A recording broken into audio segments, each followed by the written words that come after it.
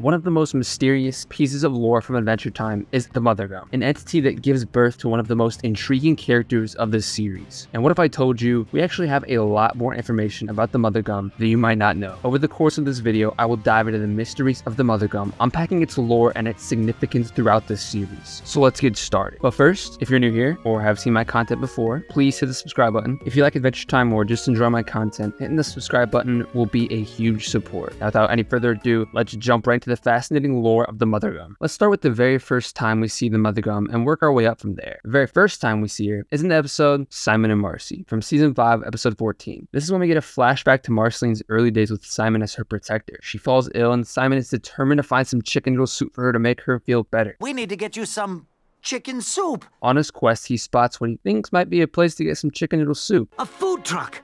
Might be chicken soup inside there. That pink stuff? Yeah, that pink stuff he climbs on, that's the very first time we see the Mother Gum. How do we know that this pink goo is the Mother Gum? Because later on in the episode, after Simon has to resort to the crown to keep him and Marcy safe, a can of chicken noodle soup and a can opener drop to the ground. Who got the chicken noodle soup? The camera pans up and it's the Mother Gum. This time with a face who smiles at Simon after giving him the chicken noodle soup. I found chicken soup. You're gonna feel awesome in a moment.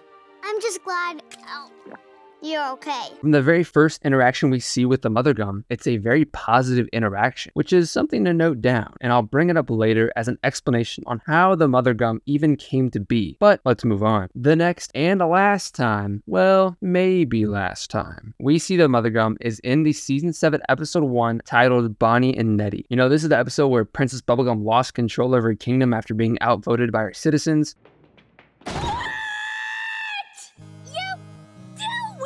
And lost to the King of Ooo. Finn and Jake swore to protect the Candy Kingdom, so they had to stay with the King of Ooo and be his servants. He finds a door labeled Extreme Danger and is too scared to open it, so he tasks Finn and Jake to explore it for him. Turns out, it's just a family of expired banana guards. I love you. I love you too.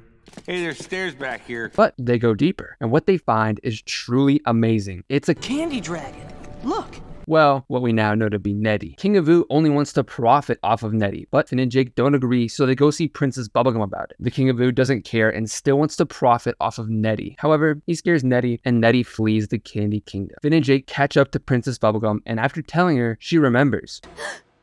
Oh no, this is all my fault, Nettie. And gives us the backstory of her, Nettie, and the Mother Gum. Strap in, folks. This is where things start getting good. We finally get to see how Princess Bubblegum and Nettie were born in a flashback on their way back to Ooo. Bonnie is seen falling from the ceiling of an abandoned building housing the Mother Gum. Nettie falls next, but he lands on a stalagmite and, frightened and hurt, squirms out of the building and into the wilderness, coming across a tree in an open field and starts sucking its roots. Bonnie shows up and tries to comfort him with the butterfly, which only frightens him even more. She then hugs him and clicks her tongue, which causes a glow to emanate from both of them. The scene zooms out to show that this field is the same one where the future Candy Kingdom will be built. Meanwhile, in the present, Nettie stumbles around in the wilderness and hides at a cave. Bonnie tracks down Nettie to the cave using her bod rod, which is calibrated to their sister-brother bond. She goes in alone and manages to calm Nettie down and lure him to sleep. She then wraps him in a blanket and flies him back to his chamber in the Candy Castle. He wakes up and begins to suck root vitamins, restoring the flow of candy juice to the kingdom. This is the last time we hear about the Mother Gum in the series itself. More on that later. This episode gives us a lot of important information that we need and can use to piece together a story for the Mother Gum, Princess Bubblegum, and Nettie. The first one and most obvious one being that Nettie is the sole reason the Candy Kingdom is thriving, and Nettie was born from the Mother Gum, meaning that the Mother Gum is the sole reason that the Candy Kingdom is thriving. Yes, Princess Bubblegum built up the kingdom from the ground up, but it's all centered around the tree in which Nettie resides. If it weren't for Nettie,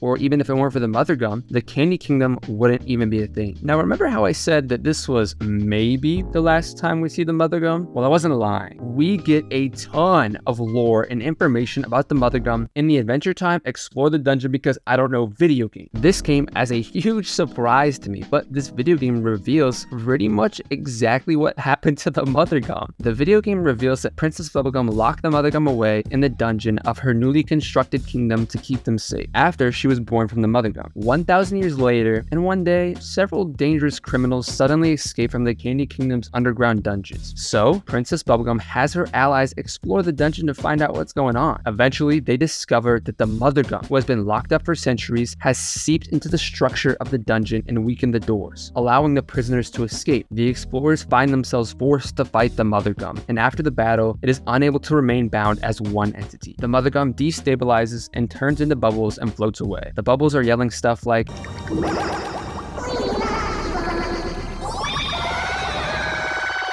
as they drift away. Very sad. But isn't that crazy? All that time wondering about the Mothergum when it's been in a game for over 10 years. You might be wondering though, is it canon? We know the comics aren't canon, so is this game canon? Surprisingly, it is. I did a lot of research for this video, and it seems that people have agreed that this game is indeed canon. This also might be what the bubbles are in the intro when we fly by the Candy Kingdom. They aren't pink, but they could be a remembrance of the Mothergum, blowing bubbles to remember PB's parents. Now you also might be asking, we now know the middle and end of the Mothergum saga. What about the start? Unfortunately, we don't have any video games that reveal the lore this time. This is where we strap on our imagination caps and start speculating. But I think I might know, but then again I might be wrong, so leave your comments about it. So if you remember way back to the start of the video where I say, from the very first interaction we see with the Mothergum, it's a very positive interaction. Well, this is it. This time period is right after the whole mushroom conflict, and the land is infested with oozers, these zombie-like creatures, very obviously bad, that got mutated from the whole mushroom conflict. Now, I think the Mothergum is just mutated like the oozers. After all, we see them coexisting in the same post-apocalyptic Land of Ooo. But this time, instead of standing for evil, like the oozers very obviously do, the Mothergum stands for good and tries to balance out the oozers' bad. Think back to the very first interaction we see with the Mothergum. It's helping out Simon and Marcy by giving them chicken noodle soup. I don't think that that's just a random one-off thing to throw into this episode. I think the creators put that in for a reason, trying to show us that the Mothergum started off as a mutation just like the oozers, but stood for good instead of evil. Although you could say that PB ended up being evil, but that's a whole other can of worms that I'm not gonna open today. And there you pretty much have it, the riveting tale of the Mothergum, spanning from the cataclysmic post-mushroom conflict era to the rise of the Candy Kingdom, to its eventual dispersion into the ether of the Adventure Time universe. You've explored her initial appearances, dug into her cryptic appearances in the Adventure Time explored the dungeon because I don't know video game, and even speculated about her mysterious origins and the implications of her actions. Now don't forget, the essence of the Mothergum, although sometimes overshadowed, resonates deeply within the Adventure Time universe. She's not just the origin of one of the key characters, Princess Bubblegum, but an embodiment of a powerful force of good amidst the turbulence. It's these stories, the undercurrents beneath the main plot, that give a show like Adventure Time its rich, intricate world building and lasting appeal. Now we might have traced the narrative of the Mothergum up to this point, but in the world of Adventure Time, every end could potentially be a new begin, whether it's in the form of subtle hints like the floating bubbles in the intro, or the prospects of uncovering more lore in the future content. Spirit of the Mothergum seems destined to continue permeating the universe. So how's that for a tale of epic beginnings, heroic survival, and the never-ending cycle of stories? If you've got any theories or comments, I'd love to hear them. Did I get something wrong? Did I totally miss something? Please let me know.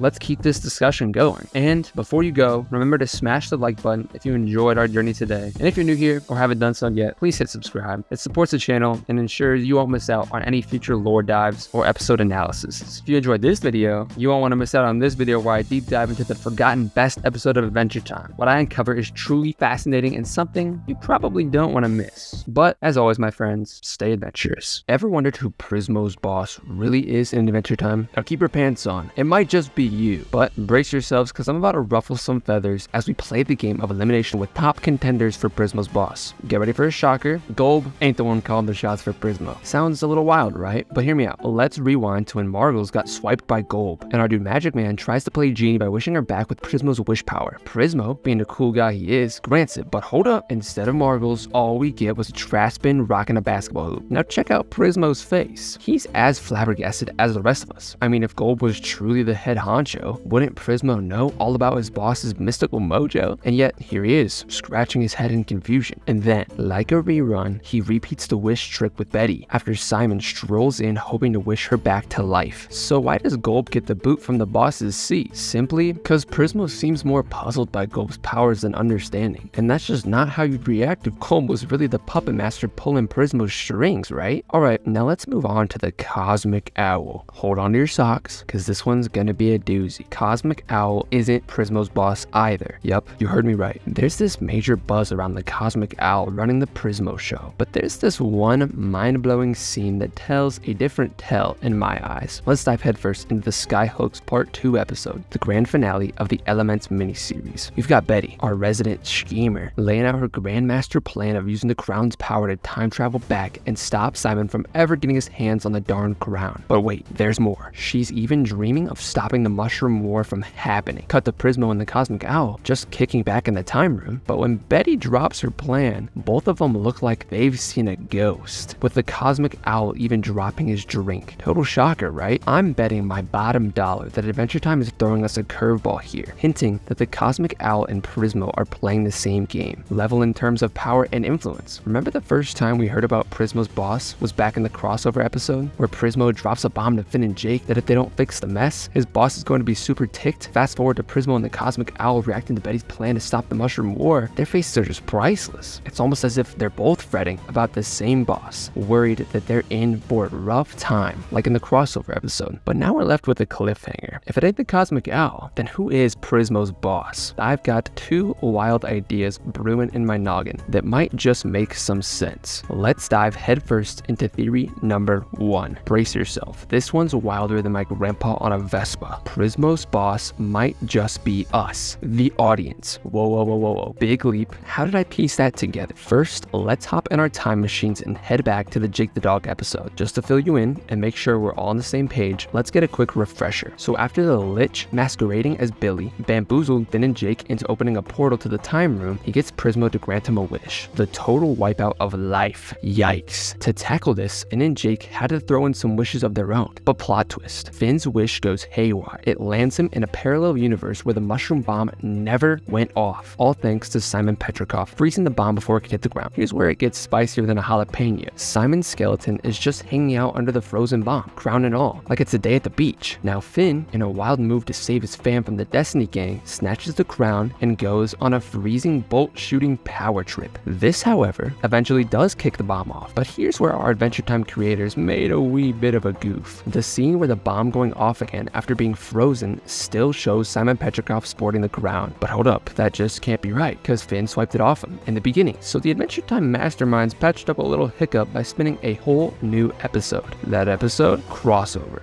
Bet you didn't see that one coming. This episode, folks, is like a UFO sighting. It's the one and only time we hear about Prismo's elusive boss. The crossover episode swoops in to save the day, tidying up that tiny little snafu from the Jake the Dog episode. But picture this, our dudes Finn and Jake have just wiped the floor with the Lich in the farm world dimension. But hold up, farm world Finn still left clutching that crown, sending his brain on a wild goose chase. Seeing his doppelganger in distress, our main Finn turns to Prismo, asking, can you fix this mess? Because hey, that Finn is technically him. But stick with me here, cause it gets weirder. Prismo pulls some timey-wimey stuff. He yoinks the crown from the farm world dimension, hits the rewind button on his timeline, plunks it back on Simon's head before the bomb goes off, and then wait, when the bomb does explode, it's scrubbed clean from farm world's timeline. And voila, just like that, they patched up the original animation blunder from the first episode, turning a mistake into a funky fresh backstory. How wild and unique is that? So you're scratching your heads wondering, why in the Land of Ooo would Prismo's boss flip out over this? Well, it all starts to click into place when you realize who Prismo's boss really is. None other than us, the diehard viewers, right? We're technically calling the shots because we're tuning in. We're soaking up every ounce of Adventure Time goodness. Now, think about it. If the show didn't have us, the loyal audience, well, it'd be like a tree falling in the forest with no one to hear it, right? Any goof, any mix-up wouldn't mean a thing because there'd be no one around to catch it. But because we're out here, all eyes on the show, any mistake, especially a whopper of an animation error, could send the show's lore into a full-blown tailspin. That's enough to get us, the audience, the big bosses, a little hot under the collar. And that, folks, is why Prismo's freaking out more than a cat at a dog show. We're the lifeblood of Adventure Time. Without the loyal fan base, Adventure Time wouldn't be the smashing hit it is. Probably wouldn't have sailed through 10 epic seasons. You see, Prismo's pulling a sly one on us, busting down the fourth wall. He's got a vested interest in keeping us viewers hooked, so Adventure Time keeps on rolling. Because if the viewer count takes a nosedive, if less folks are tuning in, perceiving the show, it might just fade into oblivion, leaving Prismo and all the quirky rookie citizens of Adventure Time in the lurch, non-existent. But maybe you don't quite agree with this theory, but no problem. I've got another ace up my sleeve that might just be the real deal. So brace yourself with this one. Prismo's boss could actually be the big bad cosmic imagination itself. How's that for mind bender? Now let's take a crazy dive into this wild idea. So we know Prismo's sweating buckets over the farm world business because our boy Finn is hard at work building a portal to the multiverse. But here's the kicker. Finn's knowledge of the multiverse and the potential fallout of such a portal is about as thin as a wet tissue paper, and his fiddling around could end up wreaking havoc on the structure of all realities. Now this is where things get really trippy. Why would the total meltdown of these realities be such a big deal? We know Prismo's scared stiff about his boss laying the blame on him, hinting that these realities gotta stay in one piece. But why? This is where the cosmic imagination waltzes in. This enigmatic force gets its very mojo from the perception of others. So if all these realities went poof and no one's left to give the universe a thought, it would just disappear into non-existence. And who goes with it? Prismo, Finn, Jake, and all our favorite characters from Adventure Time. And maybe this is why Prismo slips in that vital line. And by proxy,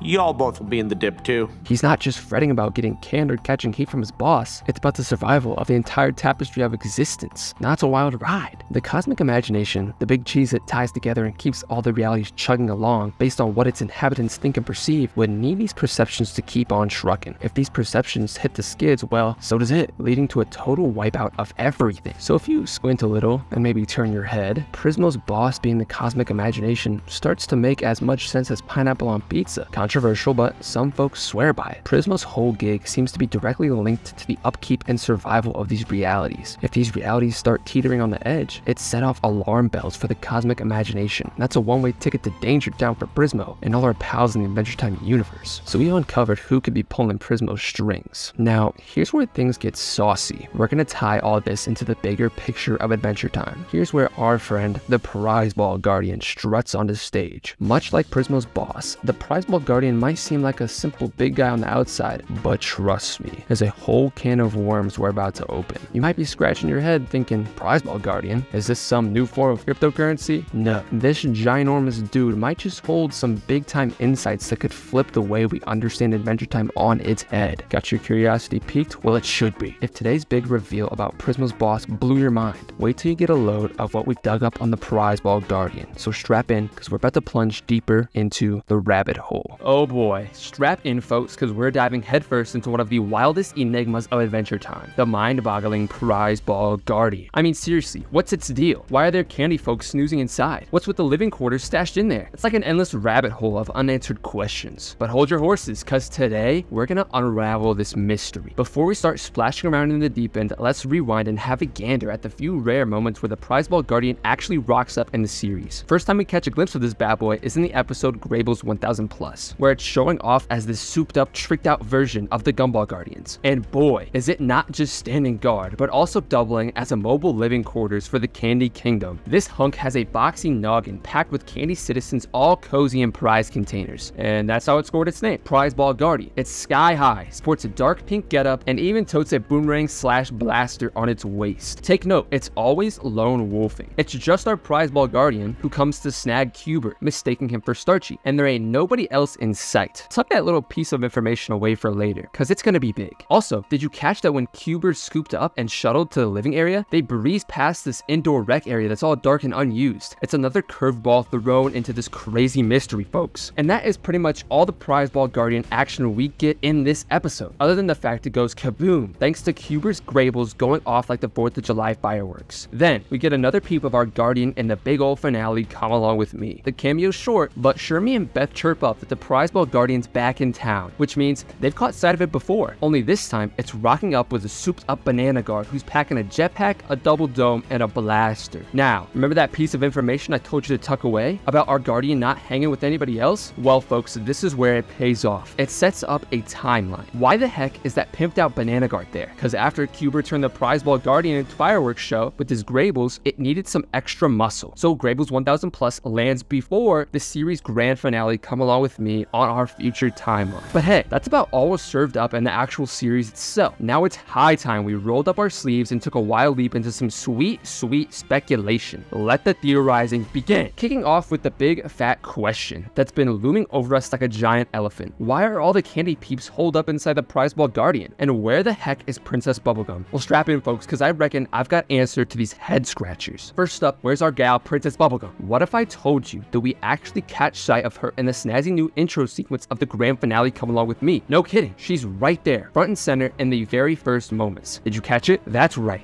those are her bubblegum pink mitts locked up behind those icy bars. But how can I be so confident? Well, the brains behind the show themselves have let slip that every elemental gets a shout out in the new intro sequence. And sure enough, we catch sight of each and every elemental in the intro. Patient St. Pim's right there at the very start, still in deep freeze. We see the new fire and slime elementals squaring off, and the counterlump elemental makes an appearance too. But guess who we're missing? The candy elemental, which means those pink hands we spot at the start have gotta belong to Princess Bubblegum. Bingo! Next up, we see someone's on the hunt for her. And who's this mystery someone, you ask? You guessed it, folks. It's our gal, Marceline. Looks like Marceline and Princess Bubblegum are still kicking it a cool 1,000 years later, which totally adds up. But hold up, how can we be so sure that's Marceline? Well, buckle up, because here's the scoop. First, the thing that this person's riding is none other than the duck rock that popped up for the first and only time in the season 1's Evicted episode. You know who else made their debut in that same episode? Bingo, Marceline. It's wildly strange that this minor character gets a callback in the finale's intro of all things. Second, if you hit pause on the intro when the mysterious figure breezes by, you'll spot that the telescope they're peeping through is engraved with 2 letters, an M sitting on top of an A. Now, who in this wild and wacky world could possibly still be around and just so happens to have the initials M and A? Nailed it! Our immortal lady, Marceline Abadir. Third, and finally, you'll notice that this person's all wrapped up in a baggy coat, snow pants, and mittens from top to toe. That's a getup only a vampire would need to rock out in the sunshine, aka our girl Marceline. Also, the red boots that she's wearing is something that Marceline also wears in her debut episode Evicted. So if Princess Bubblegum and Marceline are still very much alive and kicking, why is her kingdom all kinds of messed up? And why the heck has she stashed all her subjects inside the prize ball guardian, presumably in some sort of cryostasis state? Well, honestly, it's not as wacky as you might think. In fact, we've seen this theme popping up again and again in Princess Bubblegum's life, that overwhelming feeling of not being in control. And the episode Varmints shines a big old spotlight on this. In this Adventure Time episode, we see Princess Bubblegum and Marceline team up to take down these pesky creatures known as varmints that are causing a whole load of trouble for PB's new digs, a humble pumpkin patch. But the juicy center of this episode is PB's emotional meltdown. Feeling the sheer weight of everything she's lost, she pours her heart out to Marceline, confessing how her diehard dedication to her kingdom led to her losing it all, even driving away her nearest and dearest. This emotional outpouring is a rare moment for PB and gives us a peek into the deeper layers of her character. She's wrestling with the loss of her kingdom and her struggle to balance her duty and her personal life. This emotional heart-to-heart is a pivotal moment for PB. She doesn't just acknowledge her losses, but she starts to see the lessons she can learn from them. This opens the door for her relationship with Marceline to spark back to life, marking a mega moment of growth for both of these characters. I reckon that Princess Bubblegum, tucking her candy citizens away inside the prize ball guardian, was her way of finally nailing that tricky balance between her relationships and her royal duties. I'm betting those living quarters we see are where PB and Marceline are living it up, while also giving PB control over all her candy citizens. Because even though the living space is dark, it doesn't really look abandoned. In fact, there are still books scattered around the room. I've got a hunch that this was PB's master plan to finally get a handle on her kingdom, while also keeping her bond with Marceline going strong. So we've been doing some noggin scratching, and we reckon that Princess Bubblegum might have used the prize ball guardian as a safety net for her kingdom. But there's a big old question still hanging in the air. What was the tipping point? Let's swivel our attention to a major game changer, the Ice Crown. Yeah, you know the one. That ancient doodad that turned the plain old Simon Petrikov into the wacky Ice King. This ain't just some trinket. It's a force that has shaped the entire Adventure Time saga. Could the Ice Crown had set off this chain of events that led Princess Bubblegum to make her drastic decision? What impact did it have on Oo's future timeline? Alright folks, let's get our adventure boots on. We're about to take a deep dive into how the Ice Crown changed Adventure Time's history forever. Brace yourself as we unearth the ferocity story of this magical item and its effects on the Land of Ooo. We've got more mysteries to crack open, so stick around, but as always, stay adventurous.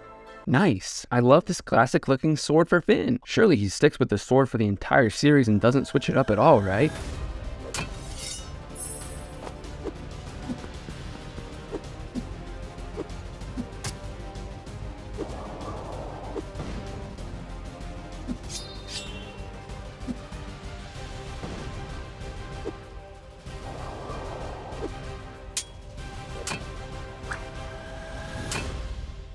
Oh boy, let's talk about it. Our epic journey begins with Finn's first weapon of choice, the Golden Sword of Battle, also known as Scarlet. This battle-hardened blade has seen its fair share of action. It's dented, chipped, and dirty, giving it a rugged charm that matches Finn's adventurous spirit. Its hilt is black, adorned with worn leather grip straps, and a red gemstone that shines like a beacon of courage in the pommel. In the business time episode, the businessmen, ever the perfectionists, take it upon themselves to polish and sharpen the sword, restoring it to its former glory. It's a sight to behold, isn't it? But its time in the limelight is cut short in the real you, when the sword, now 4-dimensional, after passing through the bubble creator, causes an explosion and gets lost in the cotton candy forest. This marks the end of Scarlet's run as Finn's trusty weapon, and leaves Finn without a sword until the Mystery Train episode. During the Scarlet Sword era, Finn uses a plethora of swords that don't see the light of day, or are just one-off appearances, but I feel like they deserve a little love. In the episode It Came from the Nightosphere, Finn picks up the Sword of the Dead from the grasslands. Wielding the sword, he confronts Marceline's father, Hunson Abadir, who's using his gullet to trap the souls of Ooo. In an epic battle, Finn uses the Sword of the Dead to slice open the pods in Abadir's gullet, freeing the imprisoned souls. Amid the chaos and reciting the incantation to open a portal to the Nightosphere, Finn drops the sword. Despite its brief appearance, the Sword of the Dead proves instrumental in Finn's quest. In an episode titled Slow Love, a different sword makes its appearance, dubbed the Aromatherapy Sword. It boasts a pink jewel and a hilt pointed on both ends. Finn is never seen wielding the sword in battle, but it proves its might by effortlessly slicing his bed in half. This pink jewel is more than just a decoration. It is a scented oil diffuser, capable of stunning opponents. A sword of this sort reveals just how diverse and unexpected the world of Adventure Time can be. But now, with the golden sword lost in the cotton candy forest, Finn needed a new weapon to continue his adventures, and the universe delivered just in time. In the suspense-filled Mystery Train episode, Finn stumbles upon his next trusty companion, the Root Sword, so named for its unique, spiraling handle that resembles intertwined roots. This sword isn't just visually striking, it packs a punch too. Right off the bat, Finn puts it to good use against the Conductor. This new weapon also proves its worth against the monster in Belly of the Beast and even the Ice King in Mortal Recoil. But the Root Sword isn't just for battling foes. Finn stores it in a makeshift pocket on his backpack, keeping it close at hand for whatever dangers might lie ahead. And it's not just practical, it's a sight to behold. The blade is a slightly pinkish silver tone, double-sided and well-maintained, save for a small chip that's a testament to its use in battle. From root-like hilts, we journey into a darker realm with our next sword, the Demon Blood Sword, uncovered in a dungeon left behind by Finn's father Joshua. This weapon has a story as fascinating as its name suggests. The Demon Blood Sword first graces our screens in Dad's dungeon, where Finn and Jake venture deep into their father's labyrinth dungeon. At the end of their pearlish journey, Finn discovers the sword encased in stone, and with a mighty effort frees it. He immediately puts it to use, slaying the final monster of the dungeon. The Demon Blood Sword, or simply the Demon Sword, holds a special place in Finn and Jake's family history. It was owned by their father, Joshua, and was the grand prize at the end of Joshua's dungeon. We see Finn and Jake undertake this pearlish journey in the episode Dad's Dungeon. Joshua forged this remarkable weapon out of demon blood, a fact he shared in a holographic video for his sons. But this sword has a twist. It's infused with demon blood, causing the demon Keoth to make sporadic appearances, pleading for the return of his blood. Banishing Keoth is a simple task, though, with the spell Keoth Rama Pancake written just behind the handle's wrapper. I may have just summoned Keoth, I don't know. The Blood Demon Sword has proven its mettle time and again. In the episode Return to the Nightosphere, it withstands Marceline's Blood Mist Cloud Blasts, and in Vault of Bones, it even shows immunity to fire. Finn uses it heroically, saving friends and vanquishing foes. Sadly, the Demon Blood Sword meets a tragic end in Playdate, when Finn breaks it and releases the captive demon blood. But not all hope is lost. In the pit, Finn tricks Keoth with a clever replica of the Demon Blood Sword, made from frozen grape juice and blessed by Shelby, leading to Keoth's demise. From swords forged in demon blood, we now turn to the realm of the mystic and organic. In the episode Blade of Grass, Finn replaces the fallen demon sword with a new, unique weapon, the Grass Sword. For a mere $3, Finn becomes the owner of the Grass Sword, purchased from the Grassy Wizard. But this sword, like its predecessor, holds a secret curse. It starts following Finn around, attempting to bind to its body, an eerie trait that unnerves our hero.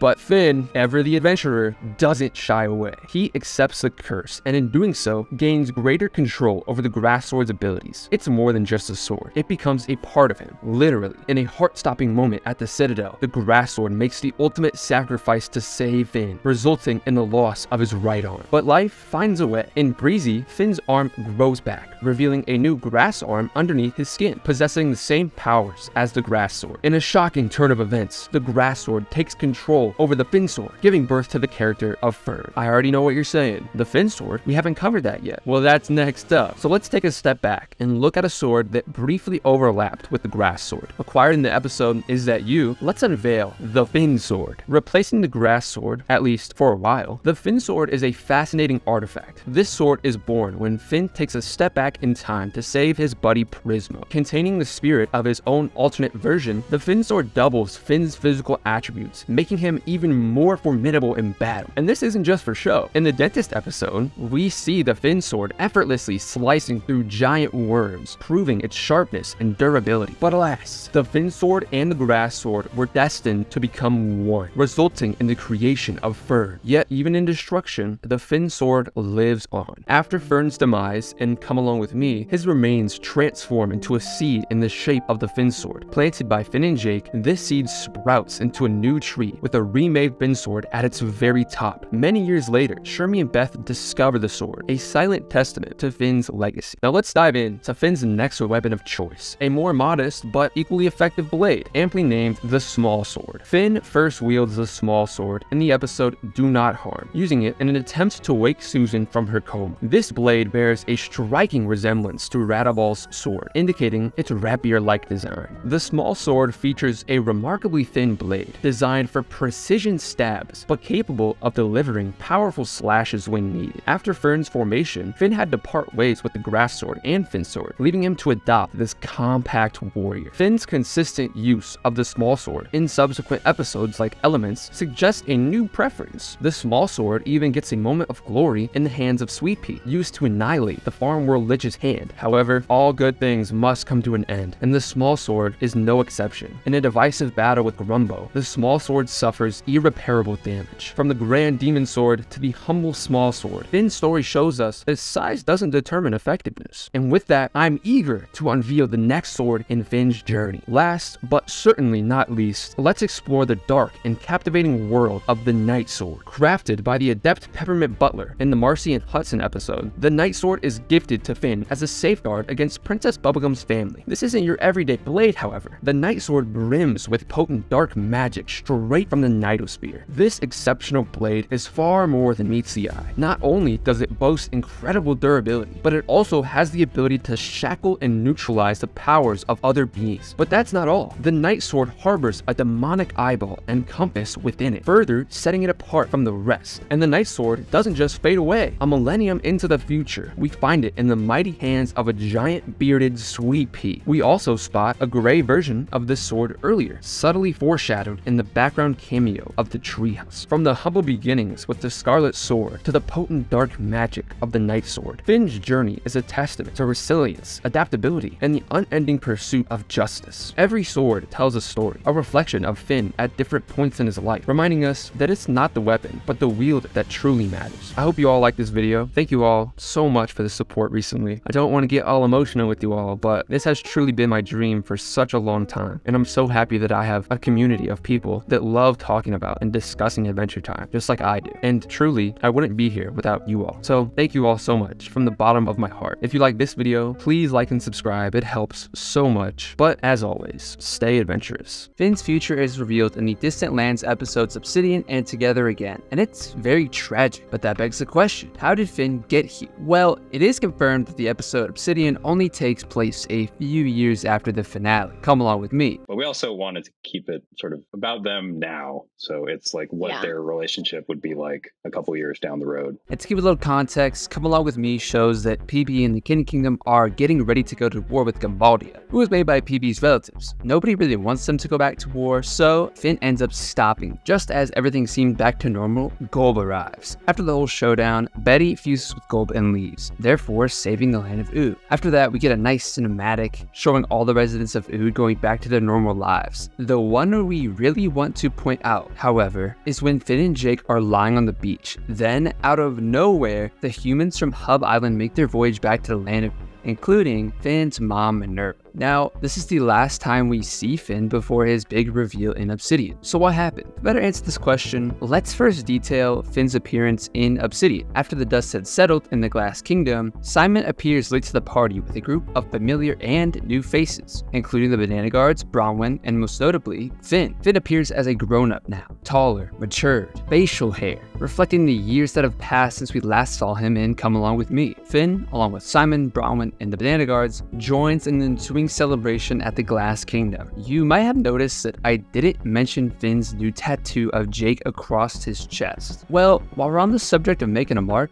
why not leave your own by hitting that subscribe button? No ink required. Now, about this intriguing tattoo, it's the first clue that could point us in a direction as to what happened to Finn during the period between Come Along With Me and Obsidian. You're not gonna like this, but Jake had died during this time, or at least the creators are pretty heavily pointing at. Now, why do I say this? Well, I think Uncivilized Elk said it best. Jake is dead. I think that after Jake passed, Finn got this tattoo to honor the memory of his brother. Those flowers around Jake are forget-me-nots, and for me personally, that was all I needed to know. Jake's influence on Finn's life was monumental, and I know Finn would look back at that with utmost happiness. You're a beautiful flower, and I love to watch you grow. I like to believe that he's pretty spot on with this. The death of a close friend, particularly someone as significant as Jake was to Finn, would have undoubtedly left a profound impact on him. Finn probably had to navigate through grief, and perhaps even a sense of loneliness after losing his best friend and brother. In the aftermath of Jake's suspected passing, I reckon Finn would have sought comfort among those who knew Jake best. That's probably where Bronwyn comes in. Considering the not-so-rosy relationships Jake had with his kids, they might not have been Finn's first choice. I'm gonna be frank here.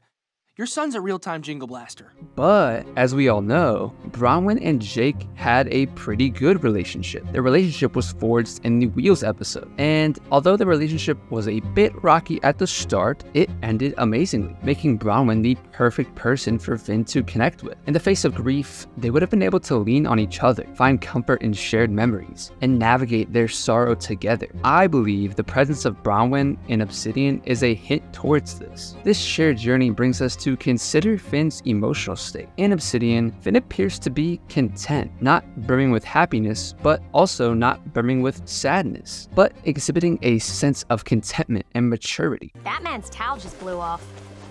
My bad.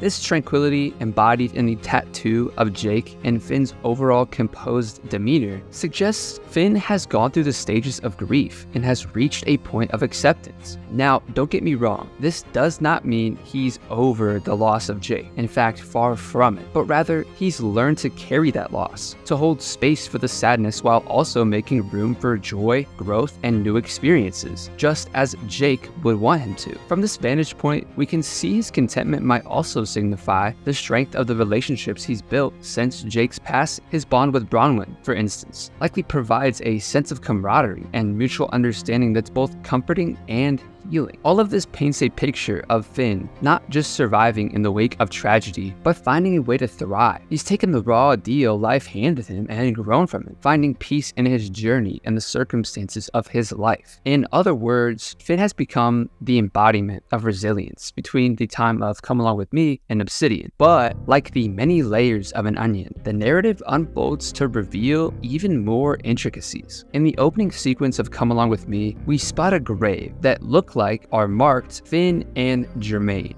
No mention of Jake. This casts a shadow of doubt over the belief that Jake died before Finn. Is this just a simple oversight or a subtle clue that the story might have played out differently? Well, actually, I believe it's a lot more simple than you might think. And I think Jake still died before Finn did. Remember back to the finale, Come Along With Me? After Shermie and Beth find Finn's old prosthetic arm, they take it to the King of Ooo, which is now Bimo. After they ask Bimo who this arm belonged to, Bimo says, "Yeah, it belonged to my best friend, Fred." Fred! No, not Fred. His name was Phil. Can you see where I'm getting at? BMO outlived both Finn and Jake, and likely made those graves for both of them. And as we see in the finale, BMO often forgets Finn and Jake's names, or at least Finn's name, which is kind of sad, but that could explain why it looks like it says Finn and Jermaine. BMO had simply just messed up the name of Jake, or even mixed up Jake with his brother Jermaine. Not to mention, BMO is already an unreliable storyteller and very imaginative. There are so many things pointing to the fact that BMO probably just forgot Jake's name, or mixed him up with Jermaine. With this in mind, it takes us to speculate Finn's post-Jake life, and what happened to him further into the future. A bigger revelation coming from the Distant Lands episode, Together Again. Little spoiler warning if you haven't seen the episode yet, but Finn's appearance in Together Again is a rather startling contrast to his previous content demeanor in Obsidian. Decades have passed, and we see an aged Finn in a state of vivid hallucination, revisiting a reimagined narrative from his preteen years, filled with a mix of beloved characters and bizarre circumstances, including a dramatic, guilt-ridden moment where Jake melts into a grave marked R.I.P. Jake, a clear sign of Finn's unresolved feelings of guilt and sorrow. The hallucination breaks and Finn is revealed to be in the Land of the Dead, surrounded by familiar older faces, including Mr. Fox. At this point, it's clear that Finn is not just visiting, he has died, probably of natural causes. This revelation, however, doesn't deter Finn. Instead, he's excited by the prospect of reuniting with Jake, reflecting his enduring bond with his brother. This very bond with Jake invites us to reconsider the hallucination that first ushers us into Together Again. It serves as a portal into an essential facet of Finn's journey, his mental state. Given his seemingly indifferent acceptance of Jake's death as depicted in Obsidian, one might expect stoicism, but in Together Again, his guilt-ridden hallucination manifests a stark contrast, suggesting a hidden depth of emotional turmoil, likely tied to Jake's death. This hallucination, a distinct departure from Finn's usual steadfastness, exposes a profound internal struggle that had been lurking beneath the surface. Reflecting on this new perspective, it's conceivable that as time passed from Obsidian to Together Again, Finn's grief transformed, taking a darker path towards guilt. Perhaps he started to blame himself for Jake's death. This is all speculation, of course, but it seems plausible that Jake may have died in the act of protecting Finn, which is consistent with Jake's protective nature and deep love for his brother. In the immediate aftermath, Finn might have been able to rationalize it as Jake being a hero, but as the years wore on, it's likely that guilt crept in, intensifying his grief and leading to the sorrowful hallucination we see in Together Again. I'm not going to talk about the middle part of Together Again because you should really go watch it. It is so good. But I am going to be talking about the ending of Together Again. So again, spoiler warning. With that out of the way, Finn's future still awaits. Finn and Jake eventually reunite, and in the climactic moments of their journey in the Land of the Dead, Finn and Jake confront new death. After a conflict involving a talisman and an appearance by the Lich, the pair are in a position to potentially assume the mantle of death themselves. The intervention of Mr. Fox spares them from this fate as he manages to activate the Kiss of Life, eliminating new death and taking on the role himself. This climactic battle won, they parted ways with loved ones, including Joshua, Margaret, Jermaine, and Tiffany. Finn opens up to Jake about his feelings following Jake's death. Jake, when you left, I kind of freaked out. It was the worst thing to ever happen to me. But deep down, I just kept waiting for the day I'd finally see you again. Deciding to reincarnate, Finn sets off on a new journey, and after a moment of indecision, Jake decides to join him. With a final fist bump, the two find themselves together again. Their future, Shermie and Beth, well, maybe. But only time will tell. Meet Baby Snaps, later known as Princess Cookie, denied, humiliated, and dismissed for embracing his differences. A dreamer with an unwavering spirit, he weathered through life's harsh realities, fueled by one profound desire, to spread joy and warmth like Princess Bubblegum. But every aspiration bears a great cost, and Princess Cookie was to pay heavily, spiraling into a tragic quest that leads him to a cliff of despair and liberation. His dream of being a princess would see a Candy Kingdom rebellion, hostage crisis, and gut-wrenching sacrifices, a tale of surreal dreams and poignant realities. This is the tragic story of Princess Cookie.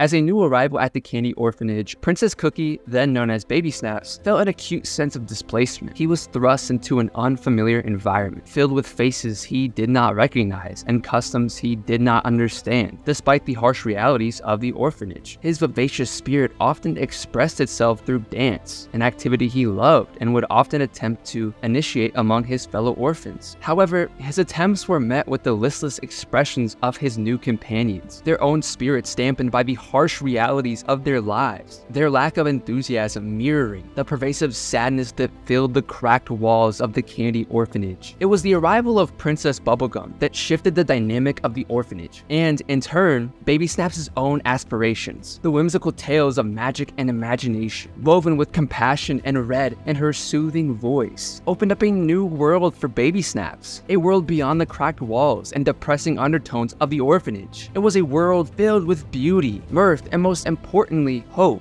Princess Bubblegum was at the center of this magic. Her radiant aura and captivating presence were the embodiment of the kingdom he'd only ever dreamt of. She was like a beacon in a storm, providing hope and warmth in an otherwise cold, harsh reality. Her benevolence shone brighter than any royal crown could. For Baby Snaps, she was the epitome of everything he wanted to become. Her words, "Anything your sweetheart desires," echoed in his mind. For the first time, he saw a world of possibilities, a world where he could transcend his circumstances. The spark within him was kindled into a flame that harbored a singular, profound desire. I want to be a princess like you! He yearned to bring the same joy, warmth, and hope to others that she had brought to him that fateful day. Fueled by this newfound aspiration, he made a brave decision. He told Princess Bubblegum about his desire to be a princess, just like her. I want to be a princess like you! However, his bold confession was met with stifled laughter. To Princess Bubblegum, the idea of a rough and tumble Baby Snaps aspiring to be a princess must have been seemed amusingly out of place. But to Baby Snaps, her laughter was a crushing blow. His earnest wish was treated like a joke, his feelings dismissed with a simple laugh. This moment marked the beginning of Baby Snaps' crisis. He was humiliated and hurt. The very woman he admired, the figure of kindness and hope he wanted to emulate, had belittled his dream. She had not only laughed at him, but also at his deepest desire. This was a betrayal he couldn't accept. His admiration for her turned into resentment, and his aspiration to be a princess grew into an obsession. From that moment on, he couldn't shake off the feeling of anger and betrayal. He felt, I got dutied on, as he put it, and as the resentment festered, Baby Snaps started to morph into Princess Cookie, a figure who held a profound grudge against Princess Bubblegum, believing that she just wants to hog all the princessing for herself.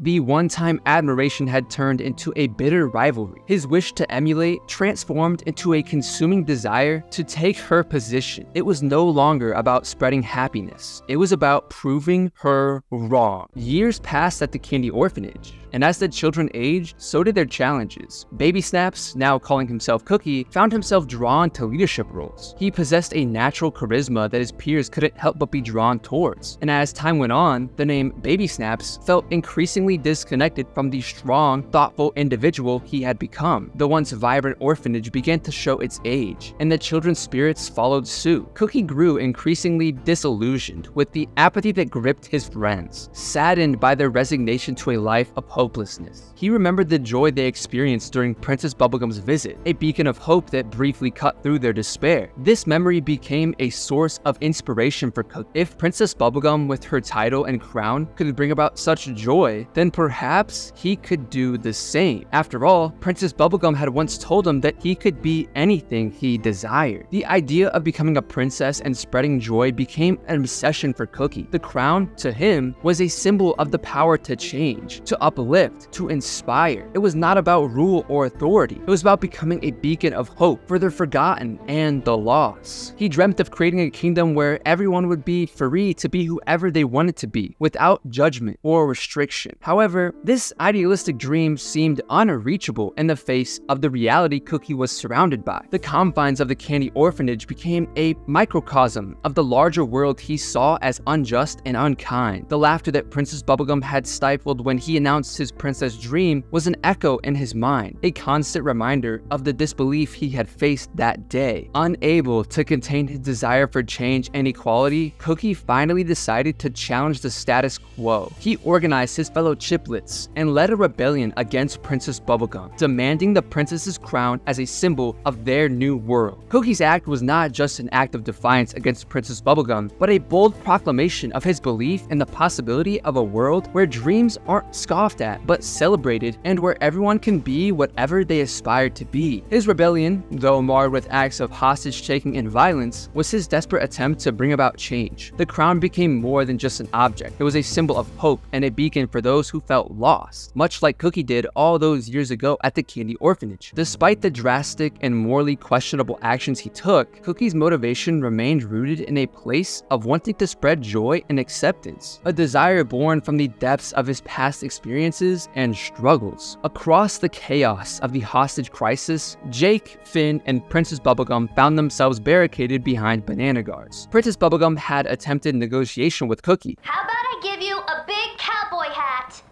Then will you let the hostages go? Yet Cookie remained resolute. Only the crown would suffice. Amid the tension, Jake proposed a daring plan. He wished to disguise himself as a mailman, a seemingly inconspicuous role that would allow him to move freely within the hostage-filled room. However, Princess Bubblegum, echoing her earlier refusal to Cookie, dismissed his idea, suggesting that he looked more like a milkman. Jake, while reluctant, agreed to her modification, and with Finn playing his shadow, the two set off on their covert operation. As Jake talked with Cookie, he found a parallel between his own small disappointment and Cookie's deeply rooted frustration. Princess Bubblegum's dismissal of Jake's initial idea echoed her refusal of Cookie's demand, and Jake began to see the struggle of the misunderstood Cookie in a new light. Cookie was labeled a criminal, but to Jake, he was a tragic figure, a victim of a harsh world that refused to see him for who he truly was. As he looked into Cookie's teary eyes, Jake saw the pain of being laughed at for wanting to be a princess, of being unable to realize a dream because it didn't conform to societal expectations. He felt a pang of empathy, a sharp contrast to the laughter and dismissive attitude Cookie had received from Princess Bubblegum. He realized then that Cookie wasn't a threat, but a kindred spirit, a soul longing for acceptance and respect, and a chance to live his truth. A resolve solidified within Jake, a determination to help Cookie realize his dream. Instead of seeing a criminal to be locked away, Jake saw a fellow being that deserved a chance at happiness, just like anybody else. Cookie looked at him with wide eyes, the glimmer of hope reflecting in them for the first time. A bond formed between them, strengthened by empathy and understanding. Jake was committed to his promise,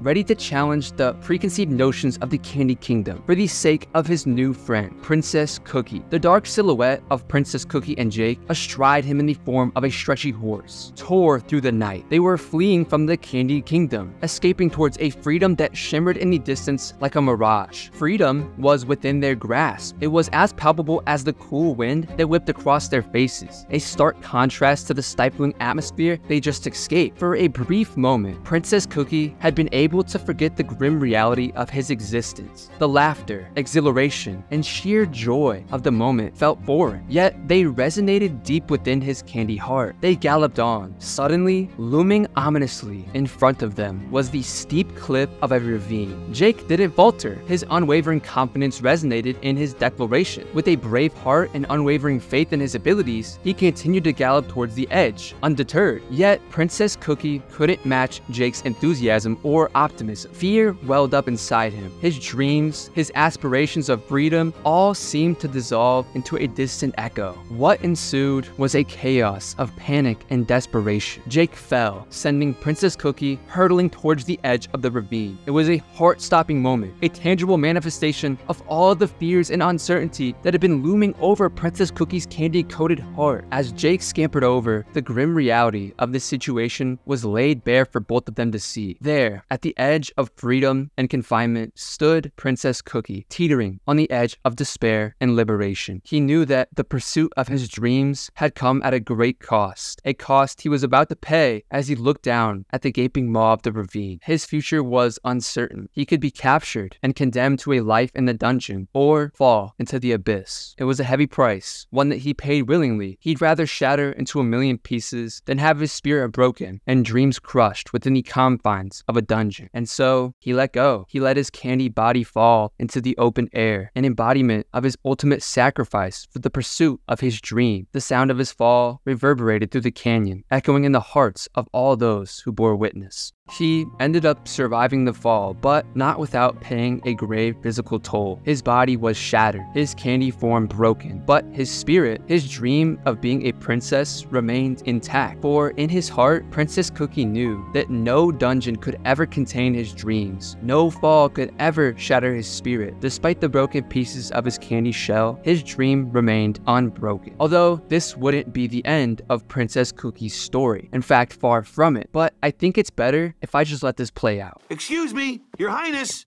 Jake. Special delivery from the Grass Kingdom.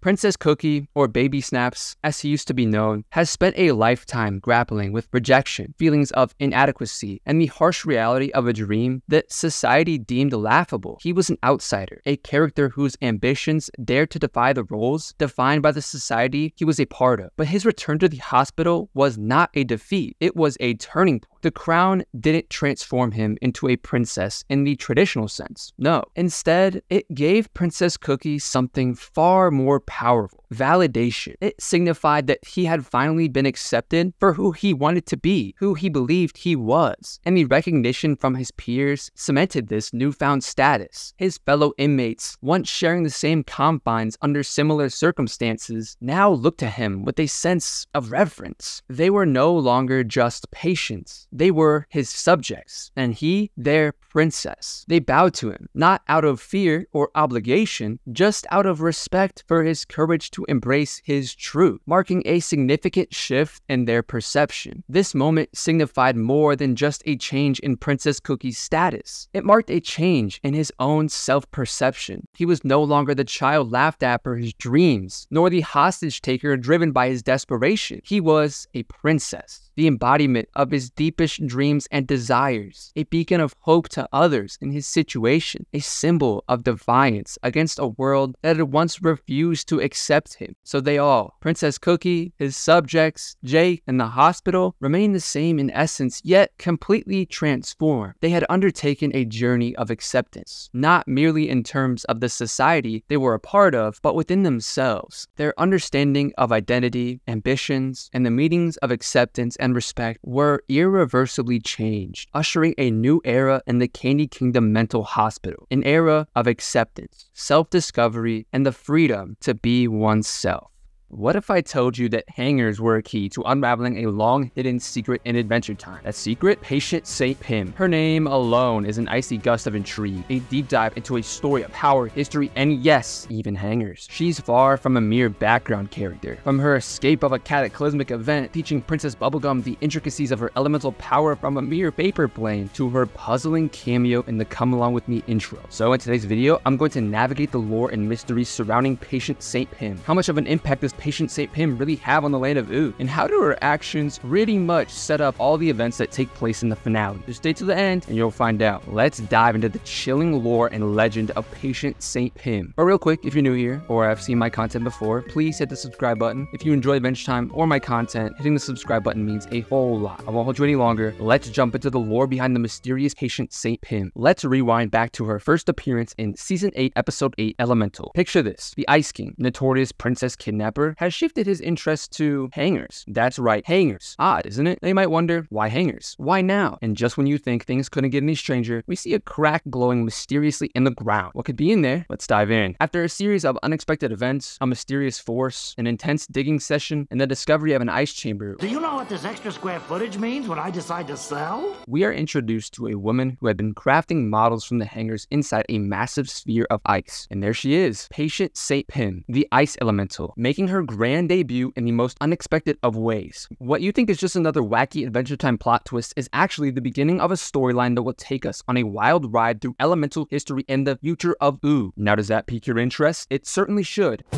Trust me when I say we are just scratching the surface of Patient St. Pym's story. Imagine being frozen for a millennia, waking up to find a world radically different from the one you knew. What would you do? This is the reality for Patient St. Pym, an old elemental with powers that dwarf those of our familiar friend the Ice King. When she wakes up, her first move is startling. Can you guess what it is? She demands the Ice King to lead her to the fire, candy, and slime elementals. But do you know where the slime, candy, and fire dudes are? Ice King complies, revealing that they might be the very princesses we've grown to know. Slime Princess, Princess Bubblegum, and Flame Princess. Shocked, Patient forms a plan, one that Finn and Jake would fight tooth and nail to stop. But could they? Absolutely not. In a chilling display of power, she freezes our heroes in their tracks, then coerces Ice King into capturing the princesses. We're kind of like a power couple. Get me those princesses. You got it, boss. Now bear with me as we delve into her elaborate scheme. After gathering up all the princesses, Ice King returns to the Ice Kingdom and tries to free the captured princesses, but fails. Only when Patience thaws their upper body do they regain some freedom. Confused and shocked, they listen to Patience reveals the truth about their elemental powers. Powers they never knew they possessed. Does this surprise you? I bet the princesses were probably more shocked than you are right now. Totally. But how did Patience come into this frozen existence in the first place? It's a tale as old as the world itself. For eons and millennia, there have been embodiments of the four elements: fire, ice, candy, and slime. Patience, a previous ice elemental, foresaw a catastrophic event that would annihilate them. Her solution? Freeze themselves to survive. The others disagreed, choosing death over self-preservation. But Patience chose ice, chose survival. And all of you bid it. This brings us to a puzzling question. Did the Ice Kingdom form around the place where she sank, frozen to the bottom of an ancient ocean? Or did her frozen form wash up on the shore of what would become the Ice Kingdom? I'm eager to hear your theories in the comments below. Now, hold on to your seats because here comes the cliffhanger. As Patience begins to demonstrate the princess's newfound powers, Bonnibel tries to turn the tables. Her plan goes awry, but a seemingly insignificant jelly bean tilts the balance. A slip, a crash, a splash of slime, and the princesses are free. Even as the episode ends, with the Ice King trying to help a trapped Patience, she is still revealing her grand scheme to come. Whatever. I don't need their approval. Gonna start some crazy biz, man. Just watch. This debut episode of Patient St. Pym sets up a storyline that promises to shake the foundations of Ooo and the series as we know it. From the get-go, it's clear Patience isn't all there in the mind, a crucial detail that will play an important role in her future. You're cool! Dialed in, you know? What? Curious to know more? Well, let's delve into it, shall we? This whole master plan of Patient St. Pym's that I was talking about earlier is slowly revealed throughout the series. We get the first glimpse of this master plan in Season 8, Episode 19, Jelly Beans Have Power. Imagine this, PB, green-eyed with envy as she struggles to grasp her elemental power the way Slime Princess does. There's a slime and place for everything. Isn't it just like Patience to fan the flames of PB's frustrations? Just when PB's curiosity is at its peak, a paper plane flutters through her window. A direct line of communication from Patience to Chadsberry, one of the first candy elementals. As we take a step back and focus on PB, guided by her dreams with Chadsberry, she learns how to harness her powers to maximize their potential. Isn't it fascinating how a seemingly mundane object, a paper plane, becomes the catalyst for such a powerful transformation? I did it! Chadsberry, I'm walking in my own shoes! Meanwhile, in the frosty solitude of the Ice Kingdom, Patience is biding her time. We catch glimpses of her meticulously crafting her plan for the elementals, each move as calculated as a chess master's. What exactly is she plotting? The mystery is as enticing as it is elusive. But don't fret, dear viewers, for all that will be revealed. But patience, like our mastermind's name suggests, is key. All we needed was a little patience. For her intricate plan takes us all the way to the series finale. Come along with me. Is it time for the grand revelation? Stick with me and let's find out. Remember the heartwarming moment when Finn discovers his mother? You knew my mom? You're just gonna drop that? That emotional epiphany propels our heroes, Finn, Jake, Bimo, and Susan, on an epic journey across 3 islands, in what we now know as the Islands miniseries, an odyssey that culminates in a long-awaited mother-son reunion. But hold on a minute, let's hit the pause button on this voyage and rewind back to the land of why, you ask? Because while Finn and his comrades sail the seas, Ooo is spiraling into chaos. In the shadows, Patient St. Pim is brewing a storm, a tempest born of an elemental purification spell. I'm building a magic battery to power my elemental purification spell. Cool. Yes, that's right. The grand plan, her masterstroke, is finally coming to light. But there's a catch. Patience doesn't have the power to cast this cataclysmic spell single-handedly. So off she goes on a wild goose chase, searching for the missing piece to her power puzzle. But to no avail, or so she thinks. Enter Betty, the unsuspecting solution to Patience's predicament. Betty arrives at the Ice King's doorstep, armed with a plan to jog his memory and remind him of his past as Simon. Hey, do you want to go on a date with me tonight? Yes. Meet me at 8 o'clock at my Magic Man house. Alas, her plan crumbles. But from the ashes of her failed attempt arise a newfound understanding. She resolves to embrace Ice King for who he is, and it seems like Betty is finally making some progress. However, her resolve is short-lived. Her patience, recognizing Betty's untapped power, seizes the opportunity. She freezes Betty in her tracks, ushering her into her secret lair beneath the Ice Kingdom. As for Ice King, he's left scratching his head, wondering where did the weird lady go? Patience, though, distracts him with the simple pleasures of a donut. But wait, the plot thickens. Unbeknownst to the oblivious Ice King, Patience ushers in the hypnotized Princess Bubblegum, Flame Princess, and Slime Princess. As Ice King devours his treat, Patience initiates her long-planned spell, harnessing Betty's energy. When Ice King, lured by the desire for another donut, I wonder if my roomie has any more of these soothing donuts. Only one way to find out. Stumbles upon the scene, Patience swiftly dismisses him. With Finn and Jake on their maritime journey and Ice King hastily banished, Patience, unopposed, finally achieves her goal, the casting of the elemental purification spell. One might think that this is the end of Patience's part in Adventure Time saga, but dear viewers, prepare for another twist in the tale. Did I mention that Patience's elemental purification spell was a smashing success? Well, I might have been a tad too generous with the truth. You see, Patience admits the spell worked too well. Instead of embracing their powers, they were overrun by them. I have distilled them into something monstrous. Imagine Ooo divided into 4 distinct quadrants, each ruled by a different element, a different flavor of chaos. Princess Bubblegum, for instance, morphs into a colossal gum tower. Each citizen's mind is a reflection of their quadrant's element, a map of sadness, envy, anger, or unending bliss. Now let's rewind to our intrepid trio, Finn, Jake, and Bimo. Remember their maritime journey? Their return to Ooo delivers a jolt of surprise. Whoa! What the heck happened to the treehouse? The land they knew and loved is transformed beyond recognition, its candy visage a haunting testimony to Patience's potent spell, an unwelcome homecoming. Wouldn't you agree? But determined to understand this madness, they brave the candy tower of Princess Bubblegum. But the journey is fraught with danger, and Ice King must pull them to safety before Bubblegum can convert them into candy. Not to be deterred, our heroes set their sights on the Ice Quadrant, Patience's icy abode. Their mission? To rescue Betty, the missing puzzle piece in Patience's spell. And rescue my new pal, Weird Lady. As they tread the frosty paths of the ice domain, they meet Carol, once a cloud person, now an ice statue. But Carol snitches. Carol! Once they confront Patience, she expresses regret, but offers no assistance. Narrowly escaping becoming a resident of the Ice Kingdom, our trio, along with the frozen Betty, manage to escape. Their journey is a wild ride through the quadrants, each step a brush with transformation. With a thawed Betty and the collected crown jewels, they hope to cast a counterspell. But Betty, as we know, has other plans. Meanwhile, Patience witnesses her kingdom melting under the growing influence of Princess Bubblegum's expanding candy empire. Watching her frosty domain dissolve, she takes the final step. She freezes herself again, hoping to wake up in a better world 1,000 years later. Mr. Fox, please roll me someplace safe.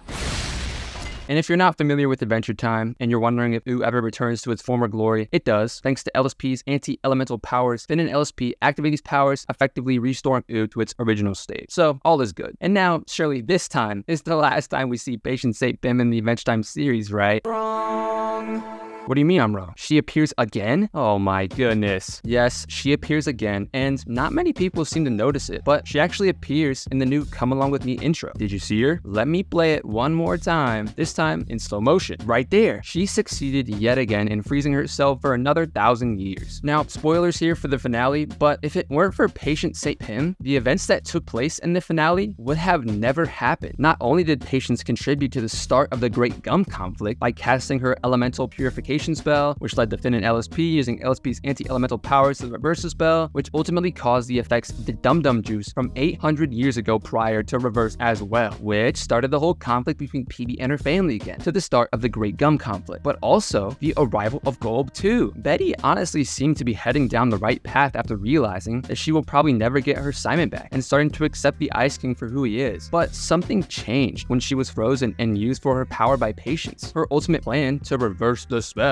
was not to reverse the spell at all, but time travel back in time to stop Simon from ever wearing the crown. We know that this plan eventually failed thanks to Ice King, and she's teleported to Mars to try and cure her obsession for the Ice King and the madness put on her by Magic Man, which leads to her ultimately learning nothing from that entire episode and devising a plan to finally save Simon from the crown and get Margles back for Kingman, which leads us directly into the finale when they succeed in summoning Golb. If it weren't for Patience St. Pym or any of the actions that she took, none of this would have happened. She is directly responsible for pretty much everything that goes down in the finale, and she even makes a 1-second appearance in the intro. Classic Patience. As we uncover more about Patience, we see a whirlwind of strategy, manipulation, and pure survival instinct. With all her vivacity and eccentricity, there's a calculating brain hidden behind the blizzards. See any similarities between her and Urgent's Evergreen, you know, the ice elemental millions of years ago? Two characters bound by a formidable will to survive despite impending disaster. Coincidence? Or is there more to the Frosty story? It's interesting to note their individual paths. Evergreen racing against time to confront the Catalyst Comet versus Patience choosing to freeze herself to evade the mushroom conflict. The irony in their names isn't lost on us. Urgence signifying urgency against time, and Patience, an embodiment of enduring patience. But let's not brush off the tragic undertone to Patience's character. She wakes up to a world that is alien compared to what she knew, distorting it further with her elemental purification spell. Yet her victory feels empty. Power without the world she loved, is it worth it? Witnessing Patience's transformation is like watching an ice sculpture melt. Once vibrant and electric, she grows quieter, her once methodical plans spiraling. Her icy kingdom melts away before the advancing candy empire of Princess Bubblegum, leaving Patience in a deep chill of despair. And then comes a significant moment. Patience freezes herself yet again, hoping to wake up to a better world 1,000 years later. It's a bleak testimony to her intense loneliness and disillusionment. The jovial, lively character we first met is now a lonely figure, choosing isolation over a world that has moved on. Haven't fed your lore-craving hunger? Still want to learn and uncover more mysteries about Adventure Time? Well, do I have the perfect thing for you? Watch this video where I uncover all the mysteries and lore surrounding the Mother Gum, from its start to middle to end. I reveal it all, and what I uncover is truly amazing. You won't want to miss it. But if you found this video intriguing, hit that like button, and not subscribed yet, please consider. It's a massive boost for the channel. But as always, my friends, stay adventurous. Ah, the moon looks so nice. Look how friendly she looks. Okay, a little weird, but surely that's just nothing, right?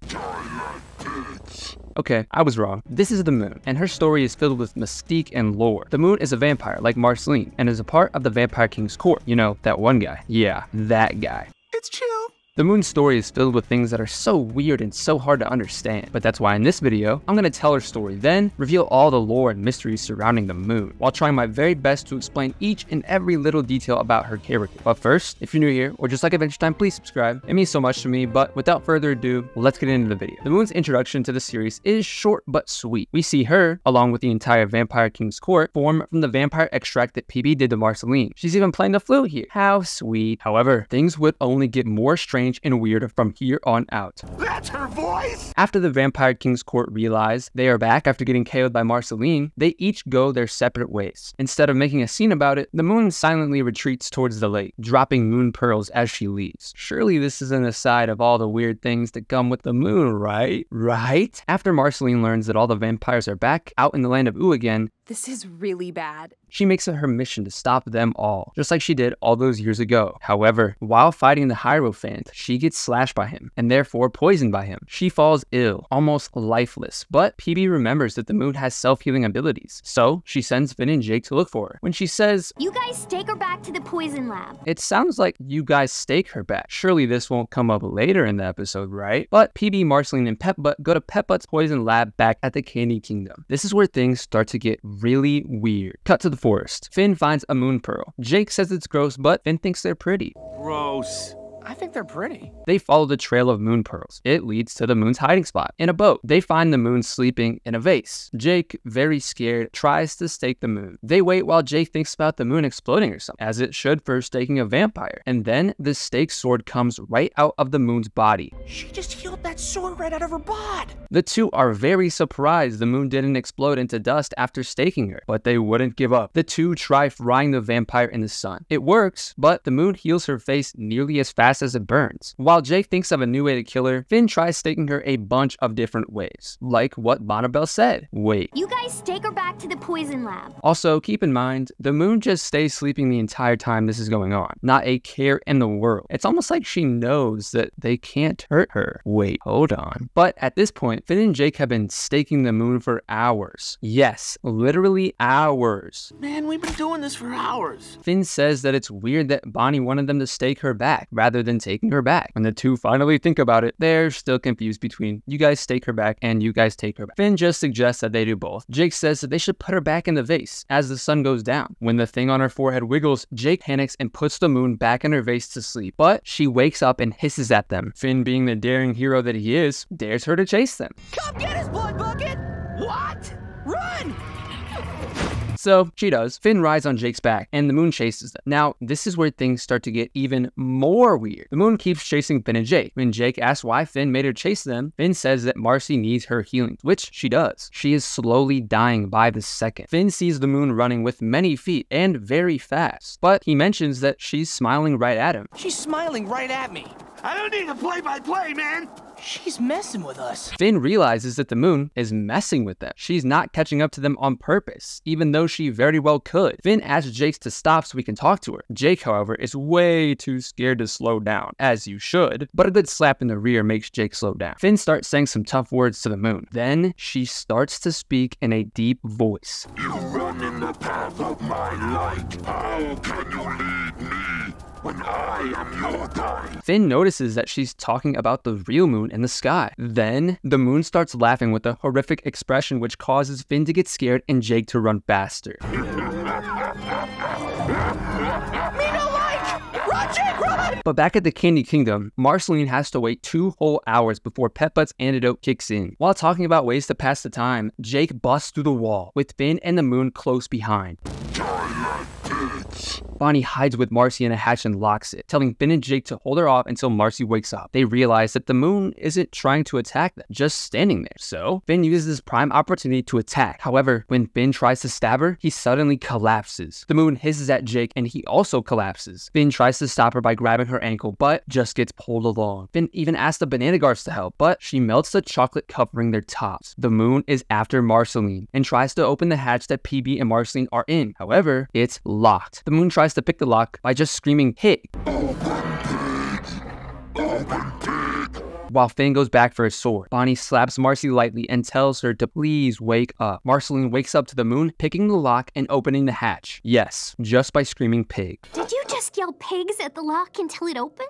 Out of nowhere, Pep-Butt shoves a giant stake in the moon from behind and shoves it forward. Marcy sucks the moon inside her and heals quickly, falling asleep peacefully in Bonnie's arms. Let's start with the biggest question. What is the moon? Now, if you remember back to the start of the video, I said that she was a vampire, which is true, but there are definitely a lot more deeper and more hidden meanings behind what the moon actually is. The moon from Adventure Time is not just a vampire, but a symbol of mystery, delusion, and confusion. Her very existence ties into the moon tarot card, card, which represents fear, anxiety, subconscious, and bewilderment, feelings and conditions she inflicts upon people around her. Now, if you're familiar with the Adventure Time series, you would know that tarot cards have been brought up before. Jake's daughter, Charlie, is a skilled tarot card reader and has an understanding of how to read the future and see a person's essential nature through mystic rituals. But back to the moon. The moon's mysterious powers include accelerated self-healing, which makes her almost invincible, and creating glowing pearls, which seem to serve as a deliberate trail for others to follow. This connection to pearls further ties her to the moon's traditional symbolism, as pearls have long been associated with lunar beauty and mystery. Her peculiar dialogue and actions cause fear and disorientation in those who interact with her. Even when she's asleep, her presence seems to discombobulate those in her vicinity, leading to miscommunications and misunderstandings. Like, Finn and Jake literally tried staking her for hours, making zero progress every time. This could be seen as a passive defense mechanism on her part, making it even harder for anyone trying to harm or kill her, as seen by Finn and Jake. Moreover, the moon's character is filled with dualities. This is reflected in the classic moon tarot card's depiction of a dog and a wolf, symbolizing the civilized and the wild. The moon embodies this duality with her seemingly tame persona that can quickly shift into a feral state. For example, remember the very intro to this video? She starts off seeming like a nice and calm character, seen by just playing her flute along with her vampire pals. Even as she sleeps in the vase, she seems pretty calm and doesn't appear that threatening. Heck, even when she first starts chasing Finn and Jake, she's just running with a grin on her face, purposely not catching up to them. But remember, that was at first. All these moments show off her calm and tame persona, but can still quickly transition to a feral and scary state, as we can see when she talks to Finn and when she tries to kill Marceline. The moon represents the mysterious depths of the subconscious and hidden realities that are yet to be understood, which is best shown by the fever dreams Marceline has throughout the episode, where the moon takes the main stage. What do these dreams really mean? And do they reveal anything about the moon, or even Marceline? Marceline's fever dreams are very telling of her subconscious fears, desires, and her relationship with others around her. Let me explain. In the first dream, Marceline is knocking on the door of a home where Simon and Betty are making a pie. She arrives, looking fancy and holding flowers. This dream seems to illustrate Marceline's longing for normalcy, familiar warmth, and love, a stark contrast to her vampire hunter life. We even see in flashbacks the human's initial resentment against Marceline. And I mean, even Simon. All these relationships Marceline makes eventually just crumbles away from her. Her affection for Simon is well known, as she regards him as a father figure from her early post-apocalyptic days. The fact that she brings flowers might signify a desire for reconciliation or to express unspoken feelings. In the second dream, the scenery changes drastically. Marceline is older, singing a sad song. Peppa is digging a grave, and Bonnie, Princess Bubblegum, is taller. This could represent Marceline's fear of death, aging, and isolation, which are common themes throughout Adventure Time. The fact that Marceline appears a lot older but PB doesn't might represent the fear that Marceline has about not being a vampire anymore. After all, her being a vampire is the only reason she is able to live for so long, and without that, she has to grow old while watching those around her not age at all.